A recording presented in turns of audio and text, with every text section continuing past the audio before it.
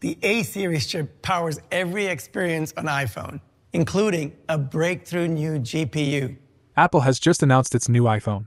And just like the old iPhone that vanquished Nokia back in 2007 and Intel in 2019, it's now set to take on Nvidia in 2024. You know that the entire Mac lineup uses the Apple Silicon M-series chips. These chips use the same ARM-based architecture from the original iPhone A-series chips. These ARM-based chips excel in CPU performance and power efficiency. However, there is one issue. Since the M-series chips are built on the same foundations developed by Apple for iPhones, they encounter a specific problem when deployed across the Mac lineup. They perform poorly in raw GPU computational power. While they excel in tasks similar to CPUs, they significantly lag behind in ray tracing. Yes, ray tracing, which is essential for gaming and 3D environments.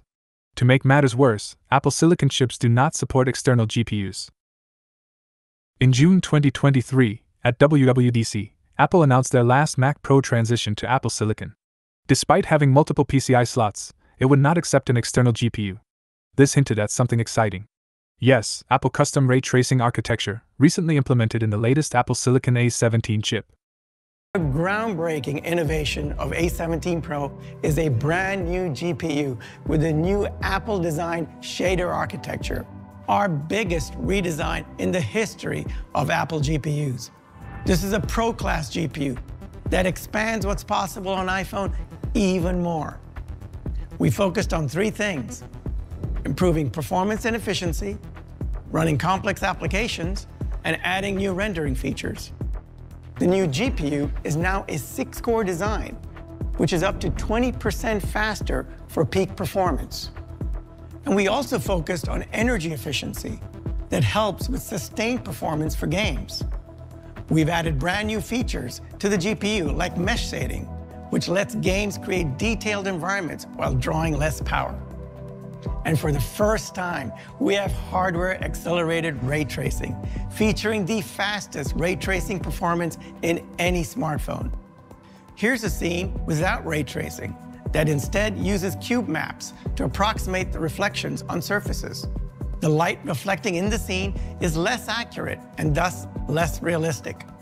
Now here's a scene with ray-traced reflections, more accurately representing the behavior of light and reflections of the environment. With hardware-accelerated ray tracing, A17 Pro can run these graphics smoothly at much higher frame rates than with software-based ray tracing. It's a more immersive experience for games and AR applications.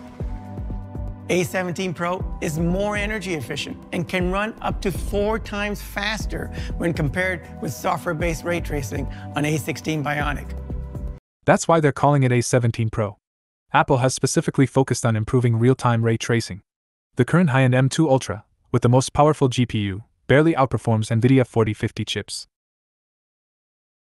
With the new GPU architecture, the M3 base chip will surpass the 4050 with a fanless MacBook Air. The new M3 Ultra's GPU will outperform 4090 chips in Geekbench scores. And it will still be very power efficient. This will mark the end for Nvidia. The new M3 chips are expected to be launched in May 2024 at the WWDC 24 event. Don't forget to hit that subscribe button if you are also excited for the M3 chips and can't wait to see them in action.